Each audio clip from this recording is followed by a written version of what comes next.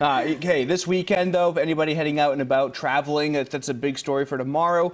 No problems in the world of weather. Oh, and wonderful. How often do you get to say that this year? I know. Not much this year, that's for sure. Yes. Right, so the showers we had today, they're coming to an end, and I show you this right now on First Alert Doppler radar. If you're planning on heading up to the Sierra tomorrow, we don't have to worry about the snow showers at all. The rain activity, all of that has, or is pretty much all said and done here at this point. Just a few isolated showers that's left. But there are still clouds that are in place, and these will be over us through most of tomorrow. And that's going to keep temperatures slightly cooler than average, but warmer than today. So it's the start of a warming trend that will take us all the way through Monday. Monday's when the temperatures peak, and right now we're looking at middle to upper 70s for the valley. Then we start to cool things down again, going into the middle portion of the week. So the valley's warming up, the Sierra's warming up, and temperatures by Tahoe up near 60 for Sunday, with a mix of sun and clouds turning mostly sunny by the time Monday rolls around. So a nice stretch of weather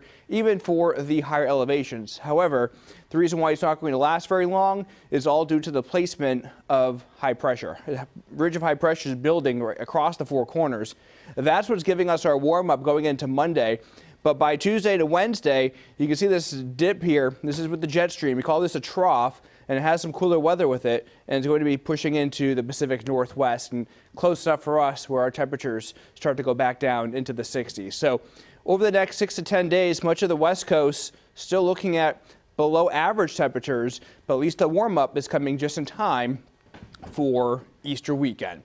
For tonight, with the clouds in place, temperatures won't free fall. We'll see lows into the mid 40s, and then we recover into the upper 60s tomorrow. Toward Modesto, about 69 degrees, 68 in Elk Grove, same into Marysville and in Sacramento. And then in the foothills tomorrow, you can expect temperatures upper 50s to low 60s, with highs into lower 50s in the Sierra. So even though we have clouds to start off the day tomorrow, I think by dinner time we will break out with more sunshine as that drier air begins to work in. So speaking of that, fairly dry forecast too, all the way through the next several days, all the way through next week.